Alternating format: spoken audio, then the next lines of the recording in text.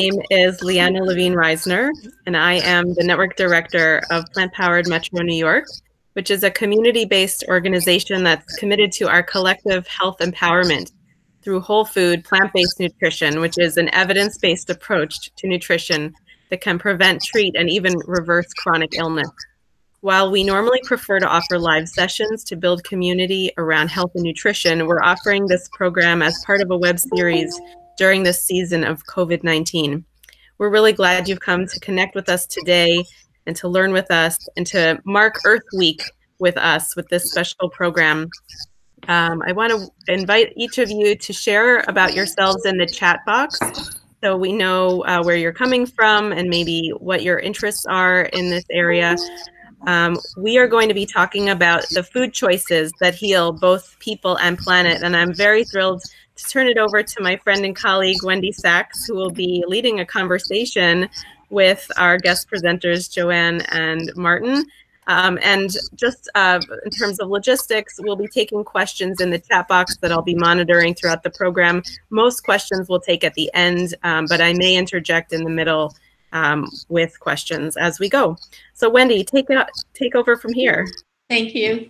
Hi, everyone. I'm Wendy Sax, and I'm very privileged to be on the board of Plant Powered Metro New York. So welcome, everyone. And I couldn't be more excited about our two guests tonight, and also this presentation in honor of Earth Day.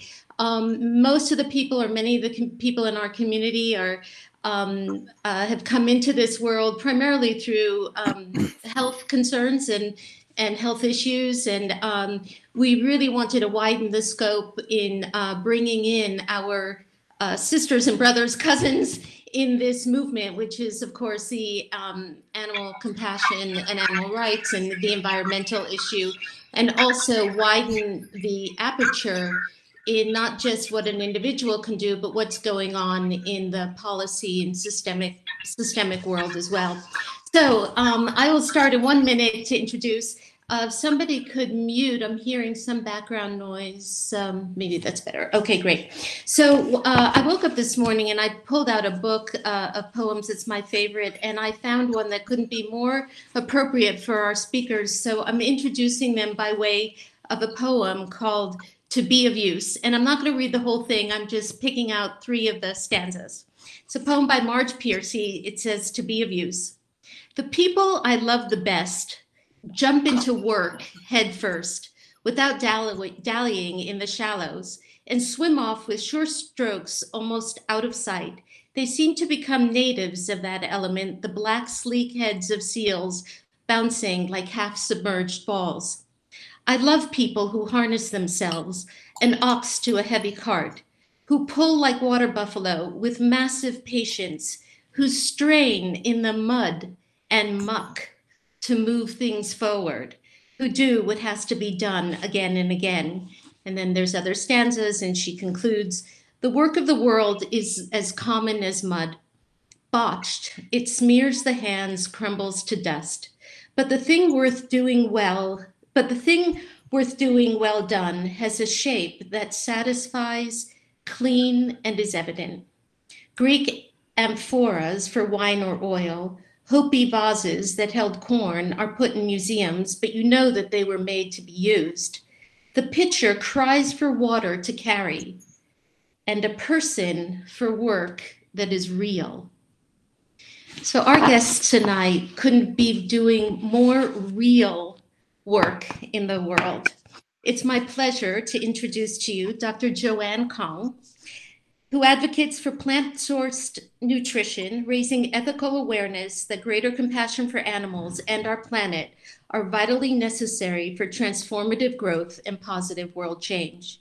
She has been a speaker at numerous vegan festivals, universities, and conferences, including international appearances in Germany, Italy, Spain, Norway, Canada, and India. Dr. Kong is author of If You Ever Loved an Animal, Go Vegan, is featured in the new book, Legends of Change, about vegan women changing the world. She will appear in the upcoming documentary, Eating Our Way to Extinction, and her TED Talk, The Power of Plant-Based Eating, has over 770,000 world views. In addition to her animal and environmental advocacy work, she's a critically acclaimed classical concert pianist and teaches at the University of Richmond in Virginia. And our second guest, or other guest, complimentary guest, is Martin Rowe, who is a senior fellow at Brighter Green, an international public policy action tank based in New York City. He's the author, most recently, of a policy paper, Beyond the Impossible, The Futures of Plant-Based and Cellular Meat and Dairy. Martin is also the co-founder of Lantern Publishing and Media, which specializes in books on animal rights and veganism. He lives in Brooklyn. And I will say Martin has also published many other articles and papers, and you can find more information about him also on the website brightergreen.com, or brightergreen.org, excuse me. So the question I have for both of you is, here we are in COVID-19. What is COVID-19 teaching us? Oh gosh, I first of all would like to thank Wendy and Vivian and Liana and Plant Powered Metro New York. This is such a challenging time that we're all going through right now, and I thank you for making this event possible.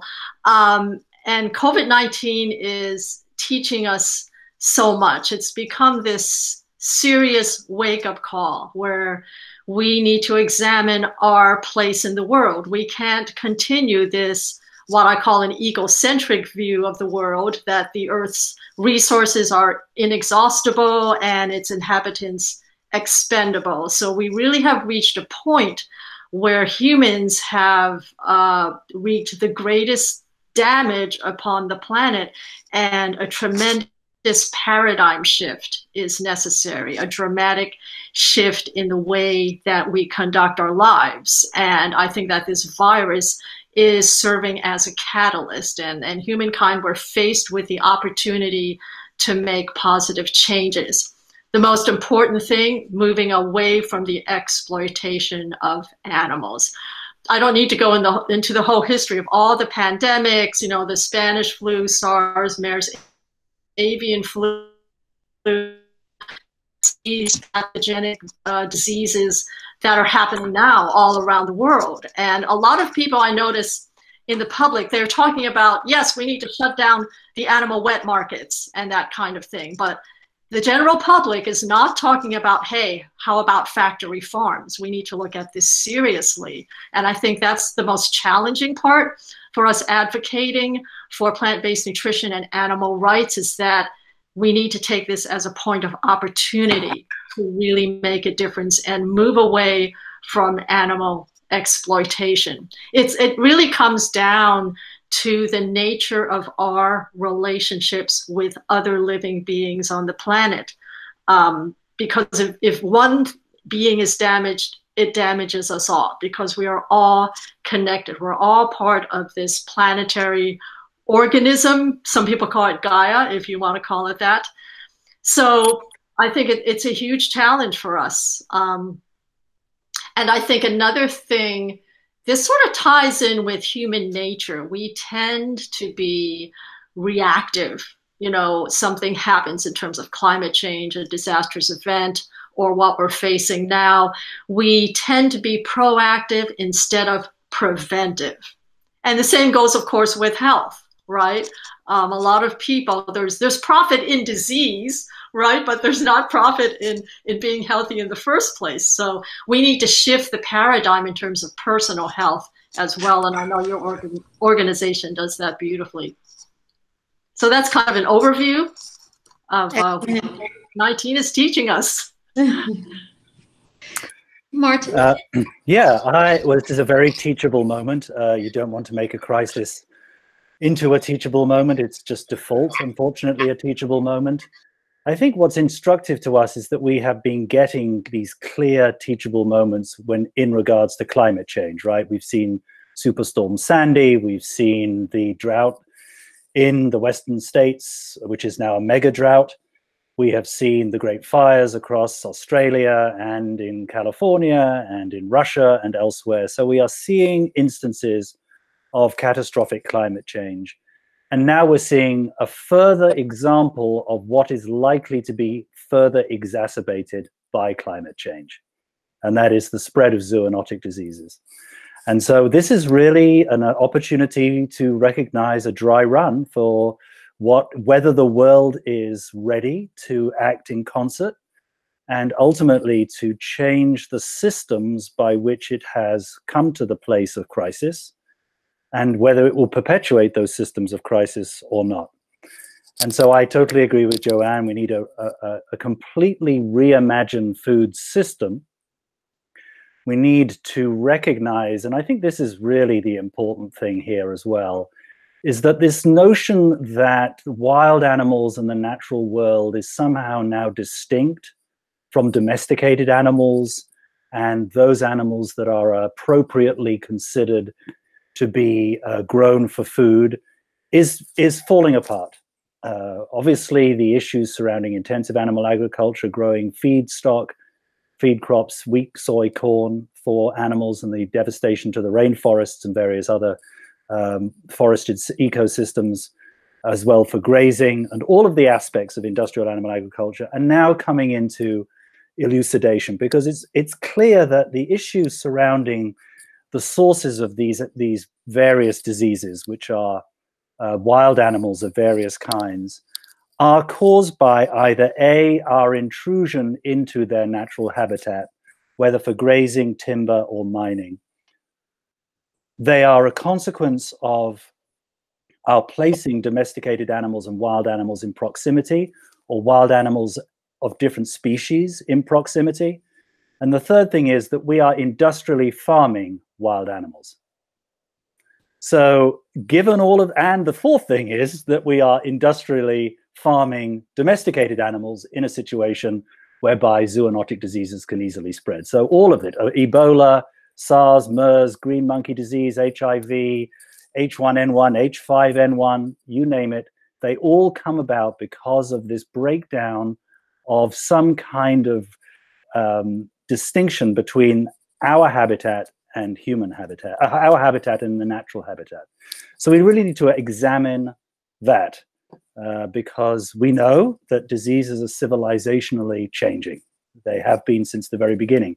In fact, diseases are a consequence of civilization because of our domestication of animals and the settlements of humans in dense populations that allows these diseases to happen. So this really is an example of what we need to completely rethink. And while we may not be able to rethink civilization, we can at least rethink the way we place animals of various kinds in our human context. So at the very macro picture, that is a huge lesson that we all have to learn. Mm-hmm. Joanne, did you want to comment further on that in particular, or I'll ask another question? It's interesting to note when you look at the history of how humans have interfaced with other animals that really no epidemic diseases occurred until about 10,000 years ago. And it was about 10,000 years ago that the herding of animals began, where we started commodifying animals, we became in closer contact with them. And this rise in zoonotic disease really kind of took off roughly in the 60s or 70s, which is an interesting point again, like Martin was pointing out. That's when the industrialized factory farming business really took off. And so this idea, I love this statement of Dr. Greger. I listened to one of his recent talks, and he was saying to think that every animal in a factory farm is like a test tube to brew up the next plague. So by reducing pandemic risk, by moving towards a plant-based diet, we will greatly reduce, if not stop, the flow of new viruses. So we need to see industrial factory farming for what it is, a menace to public health. Mm-hmm. Excellent. And on that, so we have seen a number of these, I can't think of the word, the aid that the government has been doling out going more towards corporations, and at the same time in some of the very local communities, for those who've been able to have access to that, there has been a rise in the local farm, people going to their local farmers market and getting vegetables. And Martin, I know that you work more on, because these issues are so big, and even within the vegan movement, we've been a little bit separated from one another, even though there's an awareness of it all. What is happening on the sort of organizational level? I know when we spoke originally, or a little bit earlier, you talked about points that were happening in a press release and various different organizations that were on board with that. Could you take us through that? Yeah, so descending from the Olympian height of 10,000 years of agriculture and civilization's founding, we get to the other lesson, which I think is COVID is teaching us, which is where value in our society fully lies. And we're seeing that with the health workers, with the delivery people, with the bus drivers, with the subway drivers, as the infrastructure of a society dependent upon service industries is very strong. We're seeing that. We're also seeing acutely inequities in our society over who is exposed because of the nature of their work and who is more likely to suffer because of underlying conditions, including chronic conditions, comorbidities that are making death much more likely, of which one of them is obesity. So one of the fundamental things that needs to change is not simply the food system at an international level and our commodity crop-driven, just-in-time inventory supply chain where everything is calibrated to the finest degree in order to make sure that the chicken is exactly 4 pounds at being slaughtered and not 5 pounds or 3 pounds, so that the weight of the chicken doesn't remove the knife from the throat, so everything can go through the industrial system.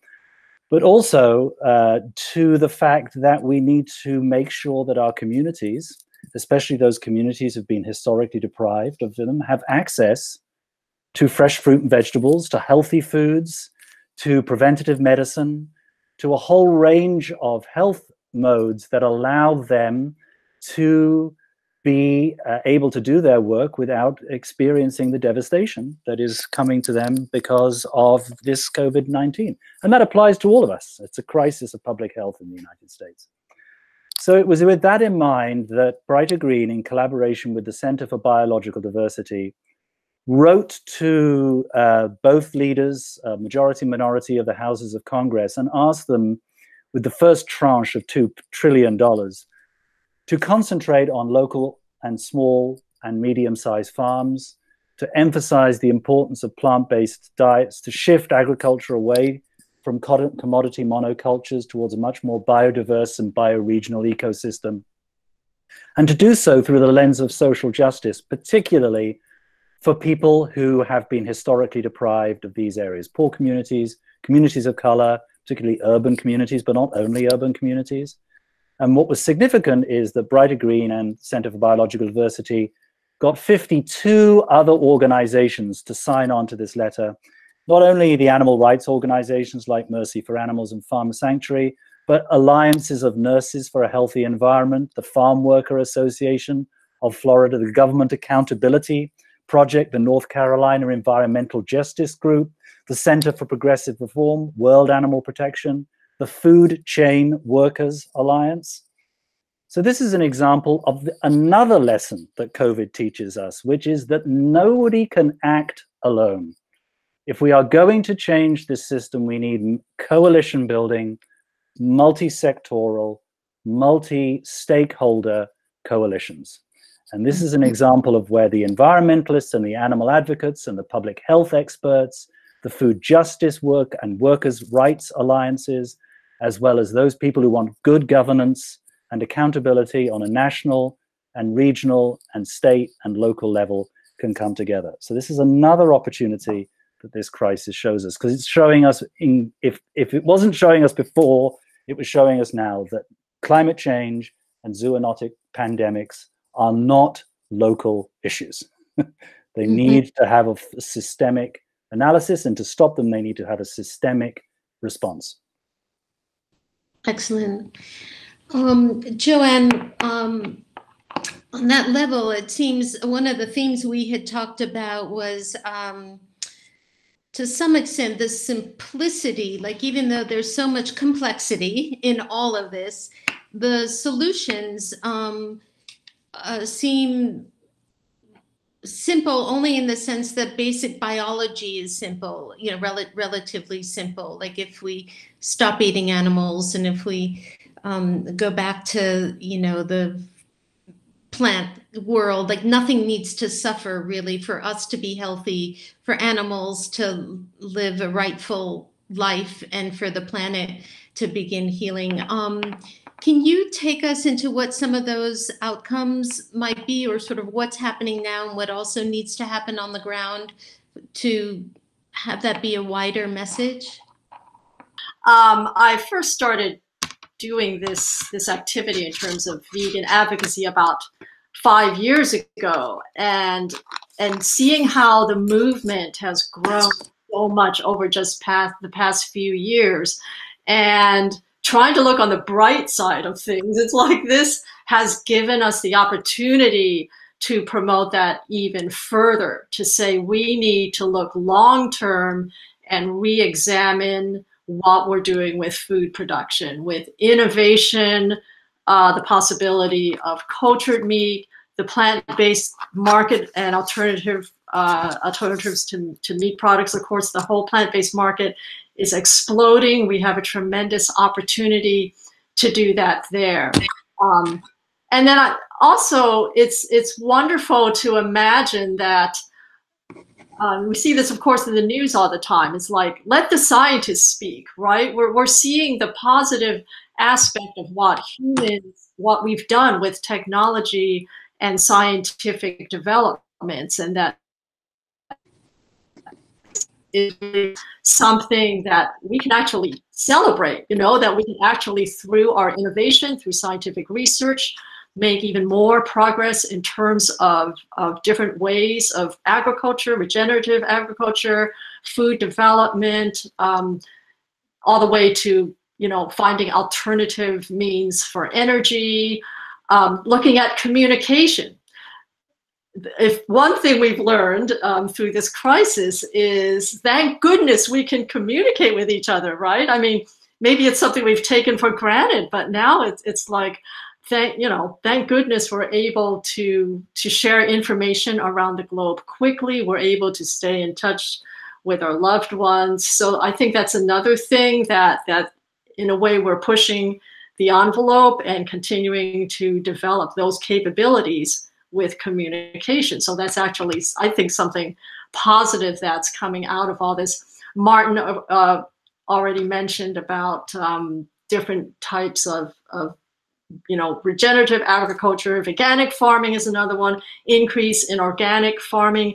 Just in the past couple months, just down the street in the neighborhood where I live, there's this huge corner of the block that's a community garden. So we're going to see more emphasis on producing our food locally, healthy plant-based food. And also, as a university professor, seeing all the methods of online education, some methods which are good and some which are not. So we're going to see more improvements and better expanded ways to educate outside of the classroom. And then another thing I think that this crisis has taught us, since we're sheltering at home and spending a lot of time indoors, it's in a way, in a healthy way, caused us to go inside and reflect, to slow down, to think about the things that we value in our lives. I don't know if any of you are experiencing that at all, that chance to really think about what is important to you, meditate, do yoga, all of those ways of developing the inner soul. And it was just great at 7 o'clock hearing all of you outside doing the celebration of the frontline workers. We're seeing a celebration of what is so important to us as human beings, to any sentient being. It's that sense of compassion, that sense of connection, that we see the best of who we are, how we're helping our neighbors, how we're fostering relationships, being in touch with people we've been out of contact with for a long time. So I think that that's reminded us about the importance of our relationships, that there's a real need to centralize within ourselves what is most important in our lives. Mm-hmm. And I would say we've all learned how to really clean our hands, right? Exactly. I love what you said about communication and also, you know, the compassion. I do want to point out also on Brighter Green, there's a magnificent article written on really seeing animals. And it's like what you're saying, it's very easy for me to have, you know, the heart as wide open as the world to my cat, or in another case, somebody's dog. But we don't often, those who are still eating the animals, make that connection that the cow, you know, the chicken, you know, they are also deserving of our love, and not to be eaten if we don't need to eat them. Martin, also what you said about communication is so important. This press release had, you're working on this press release now, right? To go out with the 52 other signatories? No, the press release is gone. It was sent out on April the 15th, yes. Excellent. And what are the expected outcomes? So now you have actually mobilized these major systemic organizations. Like, we're used to just mobilizing our kitchens, basically, in this side of the world, getting our refrigerators well stocked. You're working at, you know, a national and global scale. Can you walk us through some of that? Well, it's a press release and it's about COVID-19, so it has marginally more likelihood of being picked up by somebody than a press release on animal rights. So that's one thing we might expect. I mean, I think probably the chances of anything happening within the larger federal government are slim. As you may know, not only has a disproportionate amount of that those $2 trillion already gone to propping up farmers that were already being supported because of the US's trade war with China twice. So they're getting another payout in order to sustain their unsustainable businesses. These farmers have also been promised that the federal government will buy meat and dairy in large amounts to allow them to keep on going. The government is still pressing industry to increase line speeds for chickens in order to make it possible to slaughter 3 chickens a second, which will obviously not only do terrible things to the animal's welfare, make it much more likely that some chickens will not be electrocuted by the time they get to have their throats cut, but also, of course, it puts the workers who are currently at high risk of suffering repetitive injury, as well as being exposed to COVID-19. It will make their lives even worse, and the most difficult job in the United States even more difficult. Many of those workers are undocumented and poor and people of color, and it is those people who are also part of the food chain and are commonly ignored. Perhaps most interesting to us is the reality that when people think of farming, I'm going to give you a link here that you will find interesting. When you think of farming, and this is actually a specific statement in the United States, the words used to describe anything other than cotton, tobacco, meat, dairy is specialty products, specialty foods. That includes fruit, vegetables, nuts, everything else apart from all of those other foods. In those other foods are included grain, and the grain is there to feed the animals. So the irony is that when we talk about farming in the United States, we actually don't mean anything to do with specialty foods. It's an entirely commodity crop and animal-based notion of what farming is. So that's where we are when it comes to a federal level. But the purpose of this letter was actually to do something, I think, a little more useful generally, and that is to show that coalitions of organizations that have previously siloed their work and have found several ways to disagree with one another have now come together because there is something much more important that is at stake here. And that is the fundamental right of people to live without being threatened by a pandemic disease. Mm-hmm. So we have a real opportunity to gather coalitions and to make a difference. That on the federal level might be extremely hard with this administration. It really will need a different administration and a different interior secretary and a different whole set of cabinet in order to shift things. But that is, I think, the purpose, ultimate purpose of this letter. Mm-hmm. On the local level, in New York City level, it's a very, very exciting time, and I could talk about that a little later. But yes, I mean, actually, this would be a good time to talk about it because I'm going to start. We have about 10 more minutes before we shift into some questions that we'll take from the chat line. But yes, what is happening in New York and shifting into, Joanne, maybe you can then pick up on this, and what can individuals do, particularly, let's say, individuals in this community or individuals at large. So, shall I start? Yes. Yes. Okay. All right. Yeah.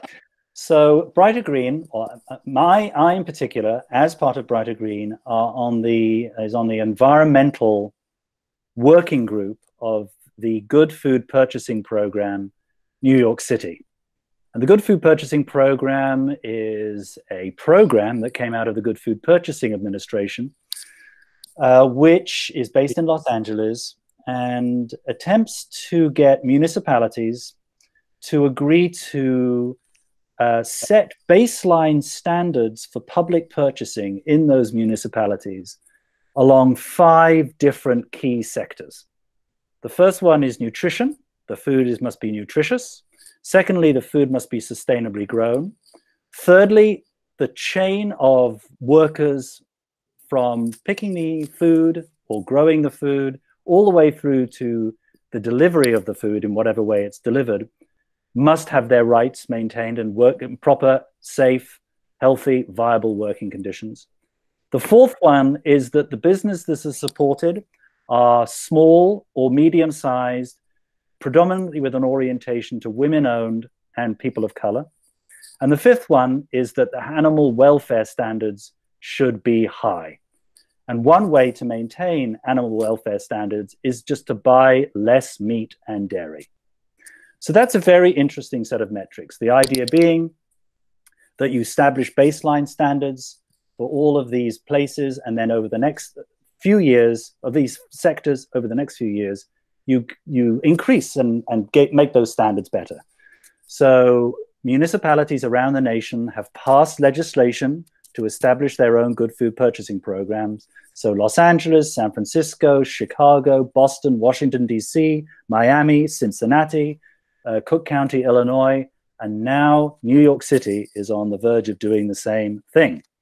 And what it does is it establishes the largest market in the United States. $1 billion of food is purchased in New York City for the Department of Education, the Department of Corrections, the Department of Health and Human Services, etc.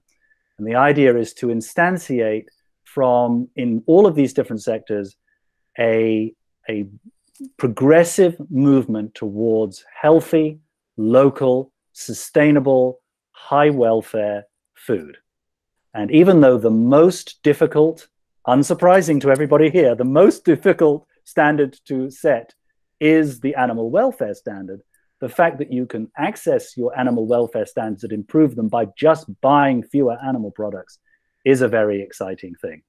Now, of course, Eric Adams knows all about the Eric Adams, Brooklyn Borough President, who's running for mayor in 2021. He knows all about the Good Food Purchasing Program. And Corey Johnson, who's the current Speaker of the House, of the City Council, who is also running for mayor, has also embraced the good food purchasing program, as has the current mayor, Bill de Blasio. And even though they have embraced different facets of it, so it's more a good food purchasing program as opposed to the good purchasing program, the great thing about the mayoral election next year is that you will have at least two candidates who are going to outcompete one another to emphasize the importance of all of these aspects of healthy, nutritious, locally raised, sustainably harvested, food justice-oriented food. In fact, Corey Johnson recently released a good food purchasing program, a document from the council about food equity, in which he emphasized the importance of growing fresh food, fruits and vegetables oriented in schools. Fresh, I mean, you know, properly made there. No packaged food, no processed food. This is food grown in schools. So that is on a local level in New York City. And New York City is a very big place.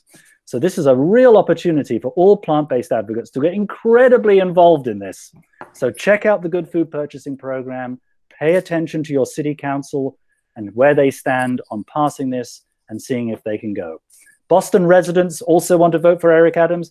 Boston has an incredibly progressive good food purchasing program. So you can try and find any city council member in Boston to run for mayor. So there you are.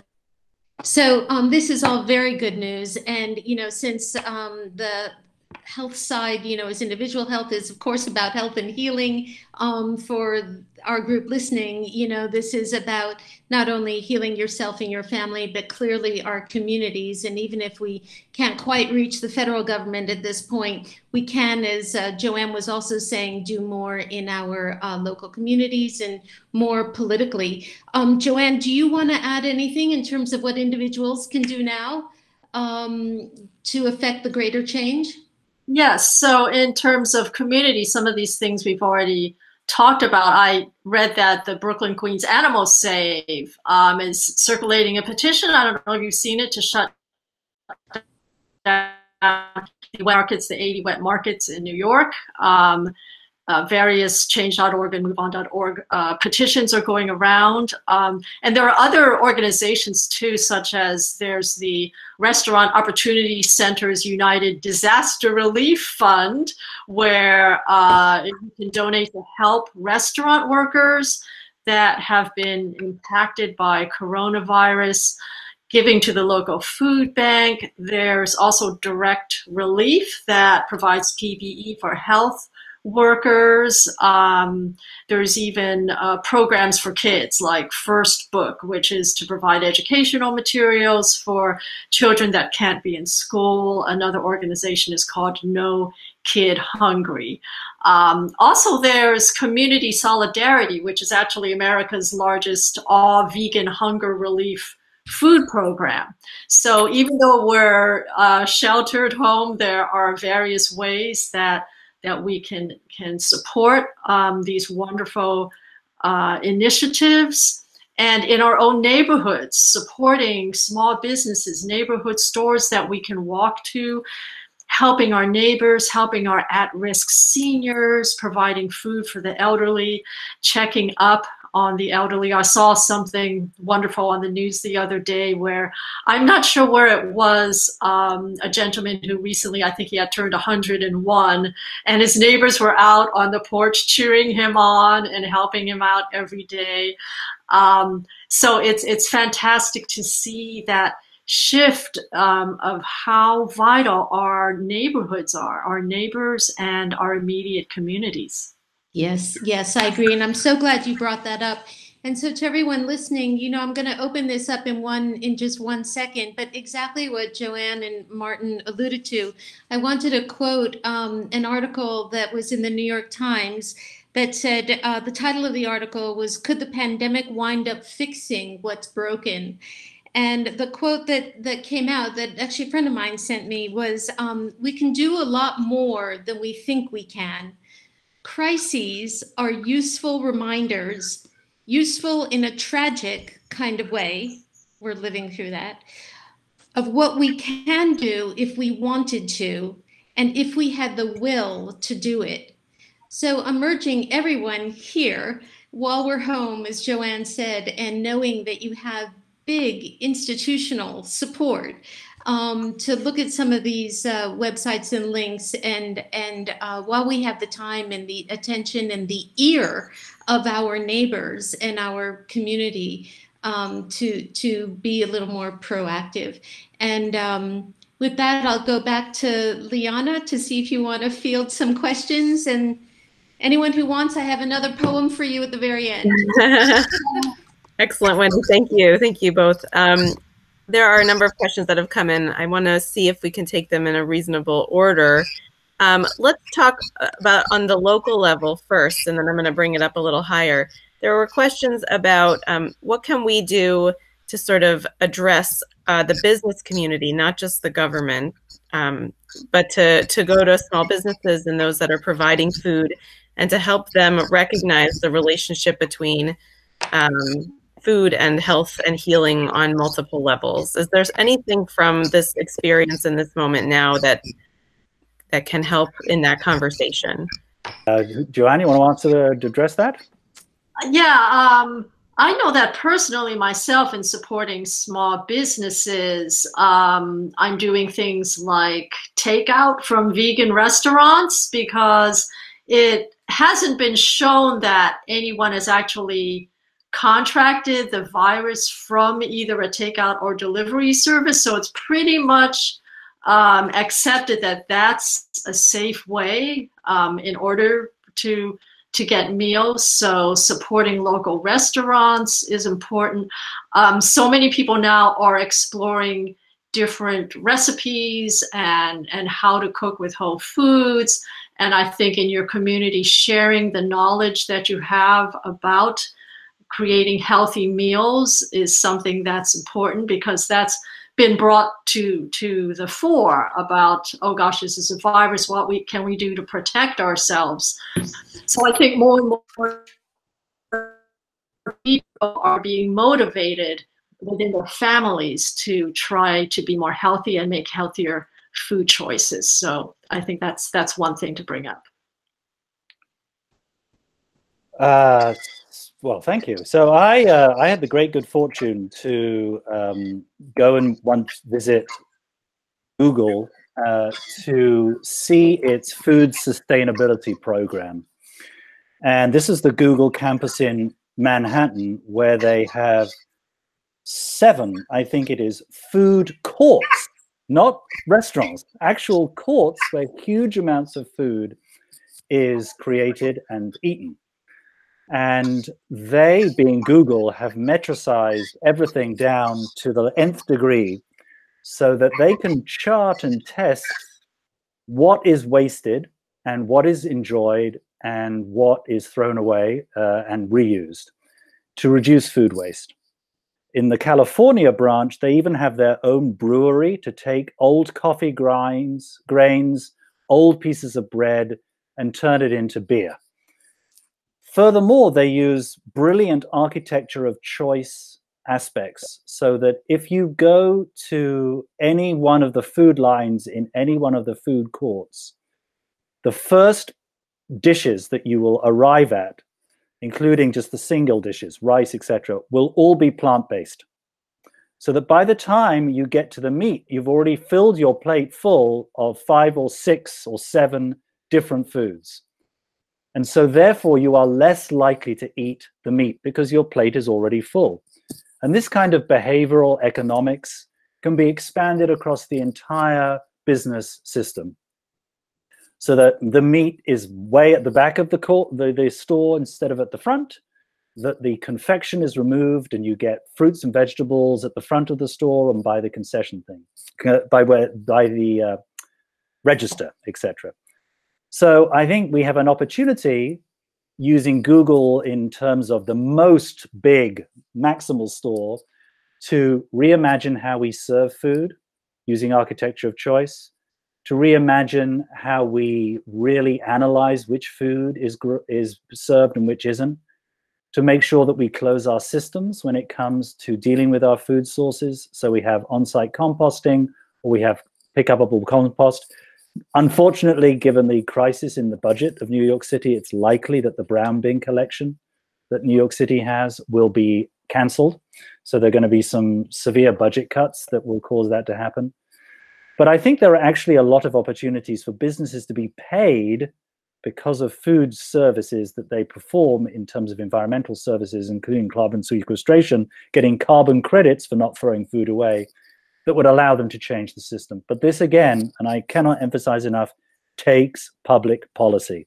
It takes municipalities passing legislation to stop this from happening, which is why something like, to not stop it from happening, but we're allowing it to happen. This is why the Good Food Purchasing Program is so important. So I think we can work to ask our candidates what their positions are on food waste and business, and what it can do to save on food, and how it can move towards a plant-based diet. That's where we need to push the envelope. And then ultimately there will be incentives to move towards a more self-enclosed ecosystem of food in New York. Excellent. Thank you. Thanks, Martin. And there was an announcement, at least today I saw it, and a few others on our call today have also seen it, that the brown bin composting program has been suspended for quite a while. And I wonder, in addition, another person on our call said, there are lots of crops being plowed under. Of course, we've seen milk dumping, but there's also produce crops being plowed under, since restaurants aren't purchasing at the same level that they have before. So what can we do about these things? Should we be rising up and trying to get our composting back and seeing where there are other ways to, make the budget work for us so that we can maintain a key piece of environmental sustainability of our food system? Or is there something we can do to salvage the crops or to redirect them? So in terms of composting, I think it's so important that we begin in our homes in terms of asking ourselves, what can we do? Because like you were saying, Martin, about public policy, we can't wait for the changes to happen at higher levels. We need to do as much as we can with our own families, our own homes, with how we produce our own food. So I'm not aware of other sorts of composting initiatives happening in New York, since I don't live in New York. Maybe, Martin, you have some thoughts about that? Well, I am very blessed. I live right near a farmer's market. They've suspended the compost pickup. The compost would then go to the Gowanus nursery, where they do a whole load of composting. I'm also extremely privileged to have a backyard where I have 3 composters. So I managed to compost a lot of food. I think it's important to recognize that we have a system that wastes food from the outset. There's food loss and there's food waste, right? There's food that will be left to be plowed under because there's nobody to pick it. So we have an issue surrounding worker permits. We have the whole catastrophic issue of many people who grow our fruits and vegetables and pick them for us, who are undocumented, who also have no recourse during this time of COVID-19. So that is a food justice issue that needs to be addressed. We have food so that the food will rot in the fields because there's nobody to pick it. And then we have the issue of the fact that there are food choices made, right? We grow certain crops to feed to animals. That's a waste. If we grew food to feed to humans directly, we would have much less food that we would need to grow. So it needs public policy to shift the system.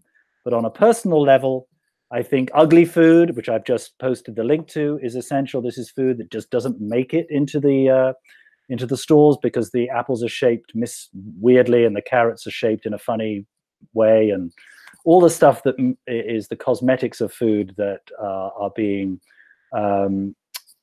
not being taken care of. But support the CSAs, support your farmers market, support vertical farming, find ways to find local community growers who are doing their thing. So I would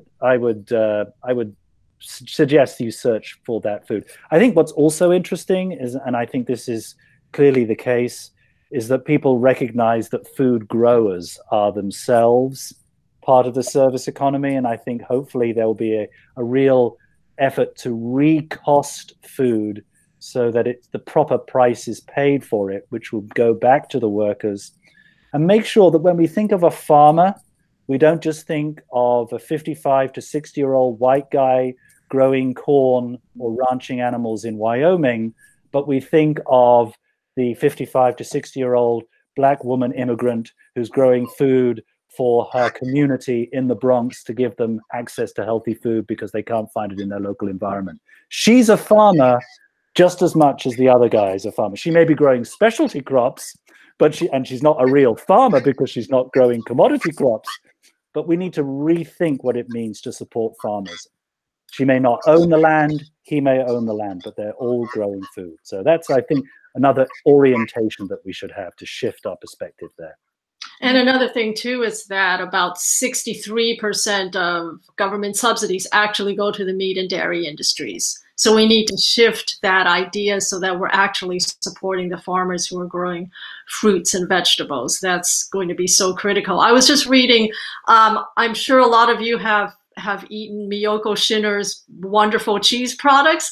She's actually doing this fantastic thing where she's contacting local farmers who in the past have raised livestock and convincing them or urging them to grow plant products like potatoes and legumes, which then she will use to help create her plant-based cheeses. So showing that you can repurpose and redirect what you're doing as a farmer to creating healthy, sustainable food. And she's one of many fantastic entrepreneurs who are really changing the landscape of what farming is and what food is. So yeah, I think there's a lot of potential for exciting things to happen.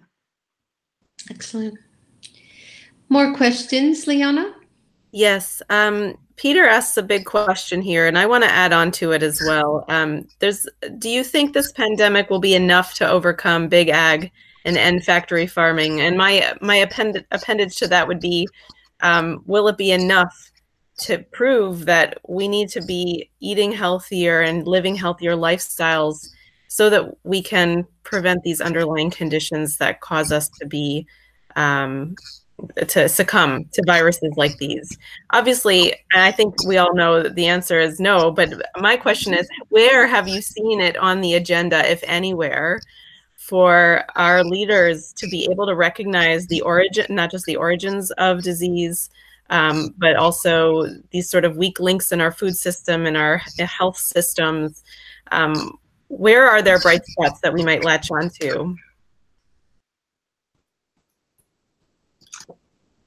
Take it away, Joanne. I personally haven't seen the kind of large-scale changes that we need. For instance, this talk about the pork slaughterhouses that had to close down because of COVID-19 spreading among the workers. And there's the concern, how are we going to regain the capacity to raise pork? So there's this like enormous blind spot that I think, people just don't see it. Like you had mentioned before, this separation between, there's the wild animals, they were the ones that caused, the origins of the virus, but that perceptually people still overall, I don't think are making the connection that is just as damaging and critical with what the pandemic and pathogenic damage that's possible, that's going to happen through industrial factory farming.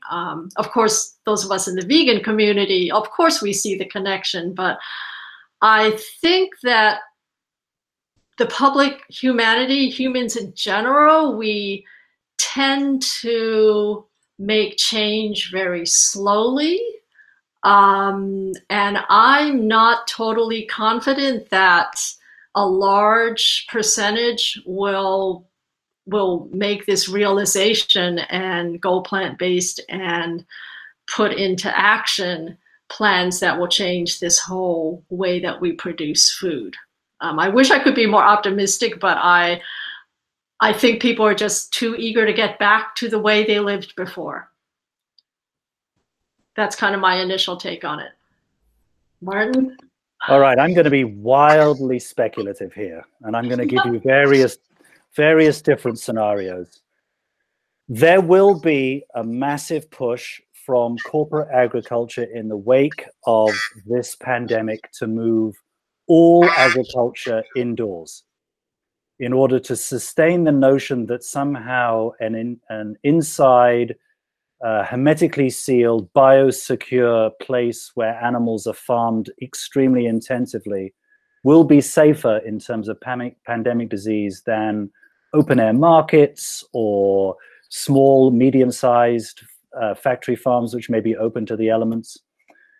And I think there will be a push for what will be called sustainable intensification, also as a way of mitigating climate change, as a way to control the animals' feeding and watering habits and stop their and lower their greenhouse gas emissions. There'll be a push for that, and that's what corporate agriculture will want.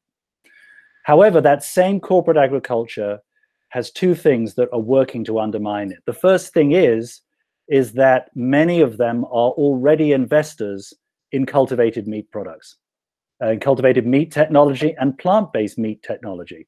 So with the solutions that may be found to cultivated or cellular meat, that might in some ways undercut the need for them to invest even further in a system that, no matter how you look at it, is incredibly dirty, incredibly resource intensive in favor of something that's clean and produces the same product. In fact, a recent report from an organization called Rethink X, which I've just put the link to in the chat, has an extraordinary notion that by 2030, because of the growth of interest in plant-based meat and dairy, and the solutions to the various technological issues that are stopping cultivated meat and dairy from taking off or being implemented at all, will be solved, and that factory farming will essentially be half what it is by 2030. And that by 2035, intensive animal agriculture of any kind, of any animal, will be functionally impossible because there'll be no money in it at all. And in fact, the only animals that will be harvested, quote unquote harvested, grown and harvested, will be specialty animals. Animals that are sort of heritage breeds, and it'll be an artisanal activity. And that this will happen extremely quickly, and the collapse will begin within the next few years. Now, you can look at that and say that is totally pie in the sky, but boy, oh boy, do they make a persuasive case for why it is. Now, why do they think that? It's because essentially, and this is the third element, the farmers who supply the widgets that are the animals that make up the factory farming ecosystem are dying, they're killing themselves, they're going out of business, they cannot sustain themselves. You have massive, massive discontent within all of the farmers that exist to produce commodity crops to a system for which they earn pennies on the dollar. There's nothing in it for them. They would be much better off growing hemp or mushrooms or something else where the value added to your product is so much higher.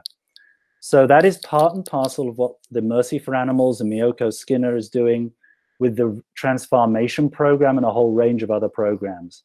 If those programs became part and parcel of governmental policy, whether perhaps through the Good Food Purchasing Program, because boy, oh boy, if New York City decides it wants to get more fruits and vegetables and have fewer animal products, it's going to need to employ virtually the entire food shed of the New England area in order to supply that. So what are the farmers going to do? They're going to be subsidized in order to shift over so that they stop growing meat and dairy, which nobody wants anymore, to grow food that people actually, that governments are asking them to buy, to give their kids in schools or to give prisoners and hospitals, etc.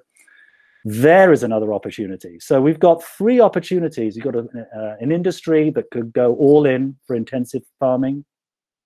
You could have an industry that will just be undermined by its own commitments and investments in either plant-based or cultivated meat.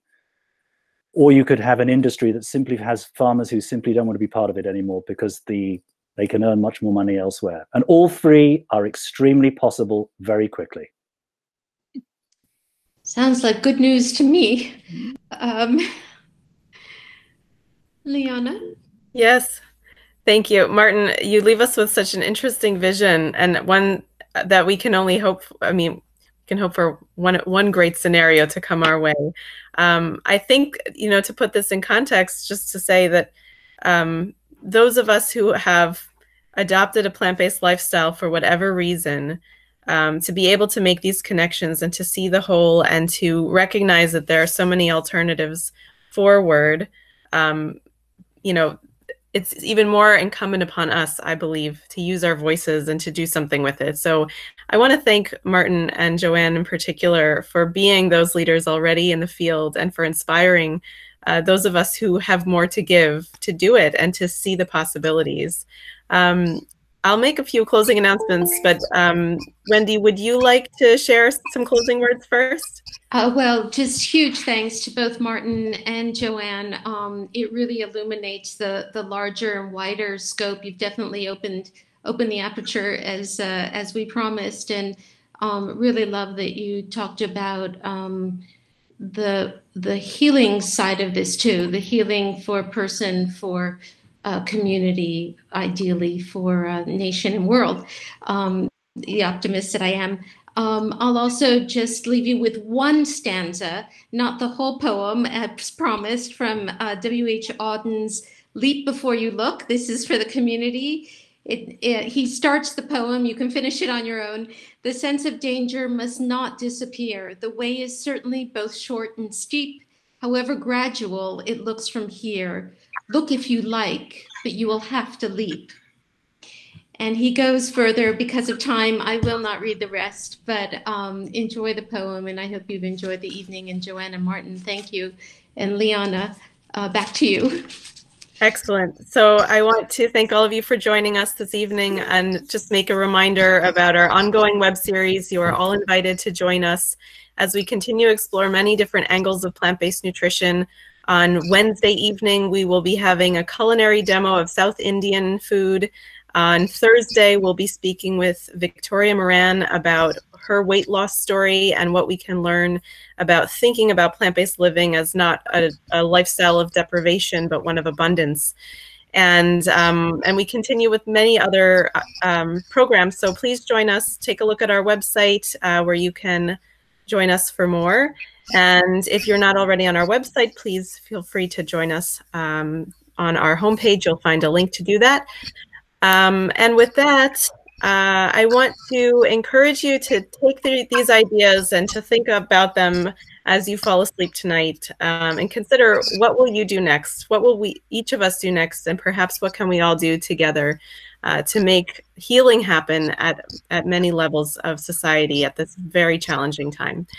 So have a wonderful evening. Thank you so much for joining us.